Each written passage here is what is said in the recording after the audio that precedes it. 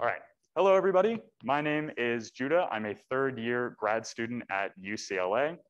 And today I'd like to share with you some of the early results and developing techniques coming out of the Distant Giants survey. So Distant Giants is a radial velocity follow-up survey to a sample of test systems with detected small inner transiting planets. And we'll be searching through this survey for large outer companions to these inner planets. So Distant Giants is being conducted as part of the larger TESS-KEK survey, or TKS. And if you'd like more details on that, it will be the subject of Ashley Chantos's talk later today. Right. So for Distant Giants in particular, broadly speaking, Distant Giants is a search for exosystems that resemble our own solar system. But it's not exactly immediately clear what it means for a system to resemble our own. So basically the question is, what are the key characteristics? And so to answer that, we kind of have to back up and note that conventionally, questions of exoplanet habitability have centered around the concept of the habitable zone. Basically asking the question, can a planet support surface liquid water? But in recent years, it's become evident that a more holistic view of an exosystem is necessary to characterize whether its constituent systems are indeed habitable. So it's become more common to look at the broader characteristics of a system. And one of these key characteristics, especially for Distant Giants, is called the system's architecture. So the architecture of a system describes the overall dynamical and orbital characteristics of all of the bodies in that system. So these would be things like masses, periods, period ratios, eccentricities, obliquities, and so on. In the case of the solar system, one of the most prominent dynamical or architectural characteristics is this strict dichotomy between the inner terrestrial planets and the outer giants. And this prompts us to ask, is this feature unique to the solar system, or do we see it in the broader sample of exosystems? There we go. Okay, so more specifically, we're asking, what is the relationship between distant giants and close-in small planets?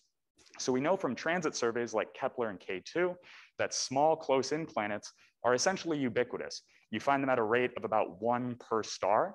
And by contrast, distant giants are comparatively rare, occurring around only about 10% of stars. And what complicates this picture is that the stellar samples from which detections of these two planet classes are drawn are essentially disjoint, which means that very few stars have been probed for both a close-in subjovian and a distant giant. And so the question still remains, are these two populations of planets fundamentally related to each other? So the Distant Giants survey seeks to answer this question by constraining the, that's a little bit blocked off, but that is the conditional probability of finding a distant giant in a system that's already known to host a close-in transiting planet. So the ideal place to start a survey that depends on all of its targets having a close-in transiting or a close-in small planet is with results from a transit survey. So we started with a sample of 47 sun-like test targets that all are known to have small transiting planets.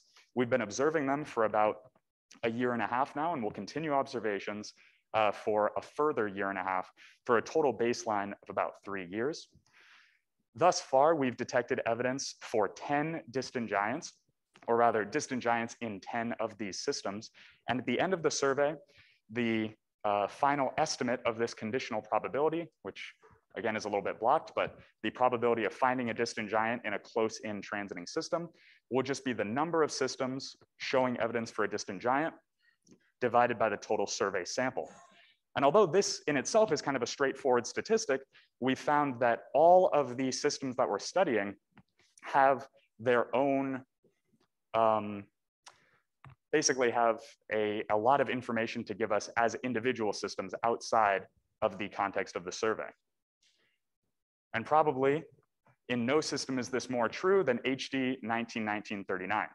So this is one of the first of the systems in distant giants that showed evidence for a distant companion.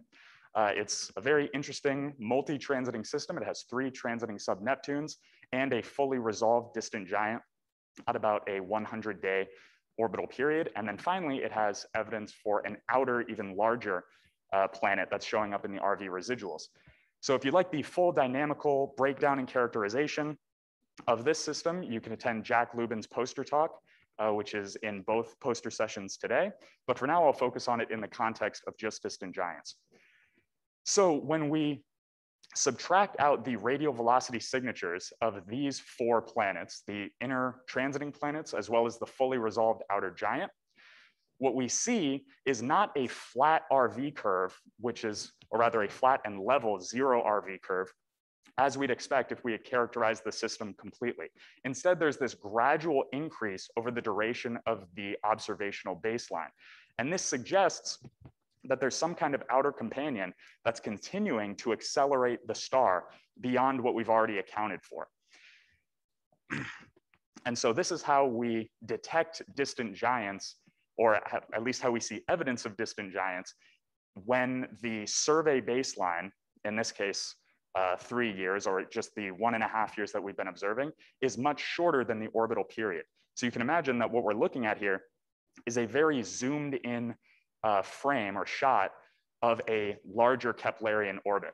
So HD 1939 teaches us an important lesson early on, which is that in a survey that's only about 3 years long, if we want to attain sensitivity to true Jupiter analogs with orbits of 10 or 20 or 30 years, then we need to, again, get sensitivity to partial orbits, not just fully resolved Keplerians.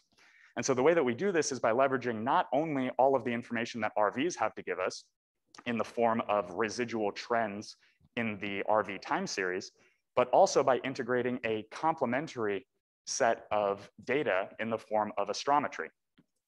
So again, RVs provide us with these 2 terms. The gamma dot is the parametrization of that linear trend in the residuals, and gamma double dot describes any curvature if the RV time series actually starts to turn over. On the astrometry side, the Hipparcos-Gaia Catalog of Accelerations was published by Tim Brandt in 2018. And the concept here is that this catalog aligned the reference frames of the Hipparcos mission in the early 90s and the Gaia mission in the mid-2010s. So what we can do here is take a star and compare its proper motion in the Hipparcos epoch, which I've indicated here, the average is that red arrow. So its proper motion vector in the Hipparcos epoch to the proper motion vector in the Gaia epoch. And if these 2 are significantly different, namely if this change in proper motion delta mu is significantly different from 0, then we treat this as evidence for some kind of distant giant perturber. So now we have an imprint that a distant giant puts on the radial velocity time series in the form of these 2 simple parameters, and also in the astrometry. So our question is, can we combine these 2 to get a full characterization of this companion? So here I have 1939 as a case study for this larger characterization technique. So 1939 has statistically significant trend and curvature, as we've seen already in the RV residuals. It also has a significant change in proper motion between the Hipparcos and Gaia epochs. And so if we look to the right, this is an array of masses and semi-major axes which represent potential model parameters, where we've marginalized out the rest of the orbital parameters. So we're basically asking, what are the potential mass and semi-major axis pairs that could describe this outer companion? And what we do is we take any given mass and semi-major axis and forward model the RV curve and see what its trend and curvature terms would be. If those match up very well with our measured data, then this is considered a high RV likelihood model, and it's colored in a darker shade of green corresponding to how well it agrees. And likewise for the astrometry, darker shades of blue represent higher likelihood astrometric models. Now the confluence of these 2 posterior distributions represents the subset of models with the greatest overall probability to represent our distant companion in this system. And in this case, and that's indicated in red. And so in this case, we get out some somewhat broad parameter intervals at the 95% confidence level. And this allows us not necessarily to zone in on exactly what the mass and semi-major axes are, but just to put bounds on them for the sake of concluding that there is a distant giant out there, and we can get a rough sense qualitatively of what kind of object it is. So before I wrap up, I imagine I'm kind of short on time, but just to bring us back around, the Distant Giant Survey is an ongoing follow-up to transit hosting test targets. We've already detected evidence of 10 distant giants in these systems through a 3 sigma trend, and we'll potentially see more throughout the rest of the survey until it ends in around 2023. Expected results coming out of this survey are a continually developing RV/astrometry joint analysis package, which I was just describing. And then finally, the nominal or fundamental result of the survey is this constraint on the probability of finding a distant giant in a system with a close-in small planet. And again, although kind of a simple calculation at the end of the survey, this is a value that's going to give us insights into the history of not only our own solar system, but also into the formation processes and dynamics of the broader population of exosystems. So with that, I will take any questions, and thank you for listening.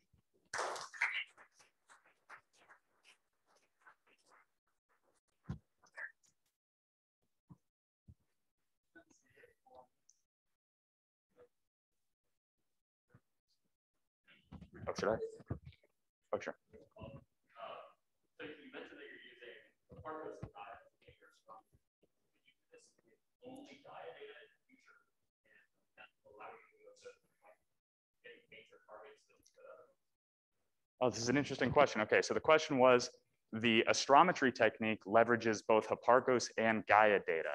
Would we be able to apply the same technique in the future using just Gaia data? And I think, in short, yes. I mean, the principle would be the same, but one of the real advantages, one of the real advantages that's stressed between the by leveraging Hipparcos is this really long baseline. So I actually simplified the picture a little bit here in saying that the delta proper motion is just the difference between the average Gaia and average Hipparcos proper motions. Actually, the Hipparcos proper motion has pretty large error bars. And so what you're able to do in addition to using the Gaia proper motion is take the position in the Gaia epoch and the position in the Hipparcos epoch, and which I've indicated with these blue arrows. And if you subtract those and divide by the 24-year baseline, you get the average proper motion between the two.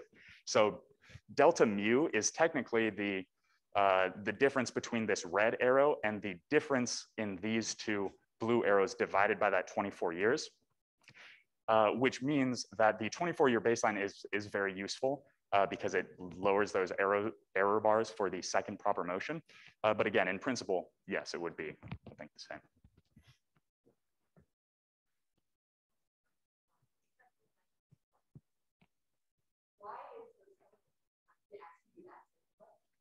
Oh, no, this is a good question. So why have I shown the stellar path as just being purely circular? And you're exactly right. It does not need to be circular. This is a simplified stellar orbit and quite zoomed in. So the outer companion would be somewhere much farther away depending on its mass.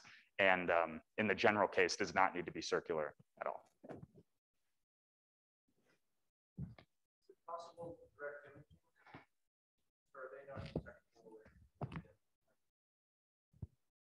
Right, so I actually was just talking, oh, sorry, yes.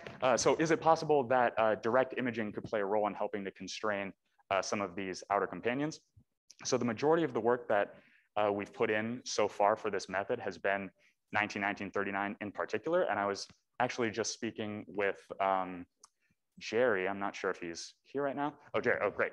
And so he actually gave me some insights on direct imaging, and it looks like it's not possible for this companion in particular, given the separation. But I think in principle, that could provide another complementary constraint for us.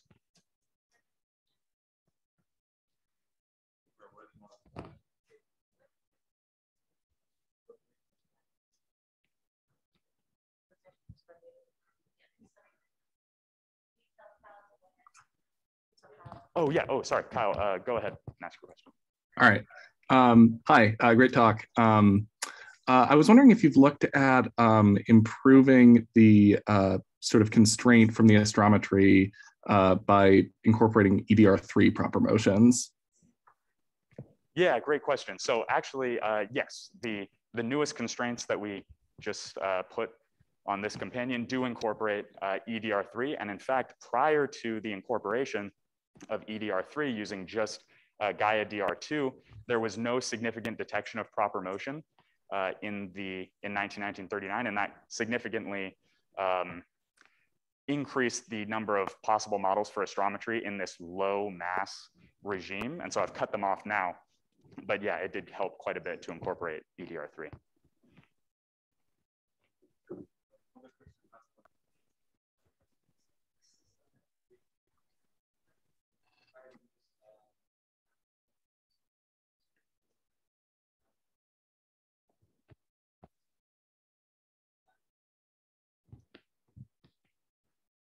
Right, so the question was, there are 3 inner transiting planets as well, these transiting sub-Neptunes I mentioned. So were there any dynamical arguments used to constrain the parameters of the outer companion or the outer 2 companions? And the answer to that broadly is yes. And I think that Jack will actually have a more insightful answer when he gives his poster talk on the full dynamical picture, because yeah, my understanding is that there was a lot of consideration given to dynamical interactions between the planets in the system.